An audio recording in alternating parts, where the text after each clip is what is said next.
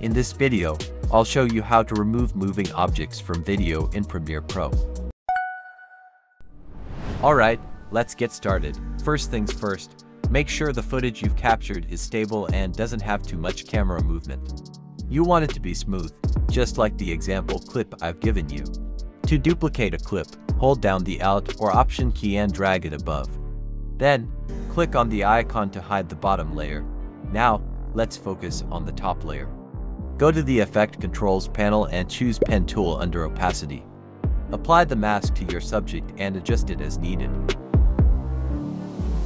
Next, set the mask feather to 60 and activate the stopwatch icon for the mask path. Fast forward a few frames and make sure your subject stays within the mask. If it doesn't, click on the mask and in the preview window, tweak it to match your subject's movement.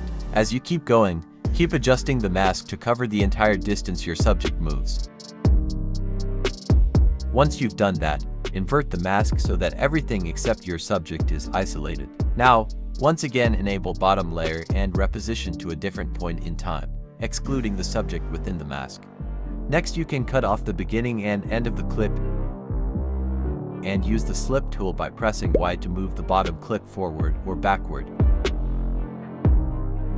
But if you think it's too much to handle, then you can just cut off from middle of your clip and swap their positions. Here's how it looks before and after.